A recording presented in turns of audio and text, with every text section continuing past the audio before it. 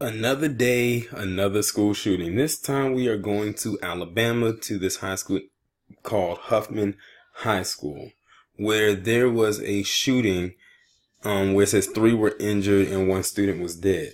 Now, when I was starting to read the article, one of the first things they said it was an accidental shooting. I said, please do not insult my intelligence. The only way that I believe a shooting can be accidental is if the gun dropped and it went off. In the process, it shot somebody. But if you take your time to pull out a gun that shouldn't be on school grounds anyway, and you pull the trigger, and 3 people, and how many people? And 3 got injured and 1 is dead, that's no longer an accident. That's intentional. I think that's the part that really pissed me off.